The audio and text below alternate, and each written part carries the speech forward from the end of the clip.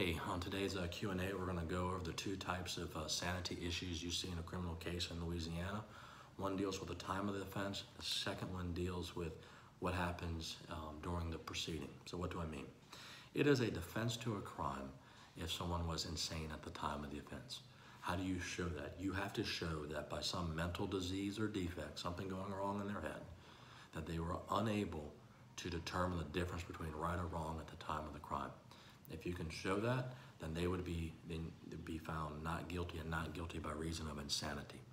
Now you have to enter that plea before trial, and the defendant will actually have to present evidence to show that defect, and the state has to prove beyond a reasonable doubt that the person was sane and could appreciate the consequences of their act. They knew the difference between wrong and right. Well, what happens if you were sane at the time of the offense, but you have no idea as to what's going on? You are illucid right now.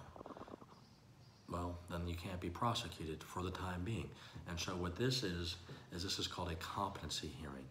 Due to some mental condition of the accused, at this moment in time, that accused does not understand what's going on and is unable to assist their lawyer with their defense.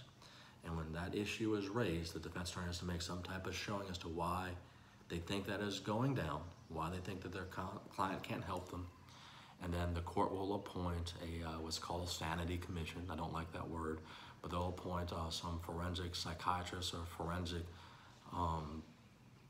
psychologist, and they will examine your client. They will go over different criteria. It's called the Bennett criteria, just named after a case where the issue first came up, to make a professional opinion as to whether or not this person understands the nature of the charge, the consequences, what goes on in court, and are in a position where they can adequately help their attorney and assist in the defense. If they can, the case can go to trial. If they can't, there's a timeout. The person is going to get some mental health treatment and possibly even some prescriptions, and they will routinely revisit him, and they will see if his competency changes. Once it does, the case can be prosecuted. If it doesn't, then you may be looking at a civil commitment down the road, but we can get into that in another video.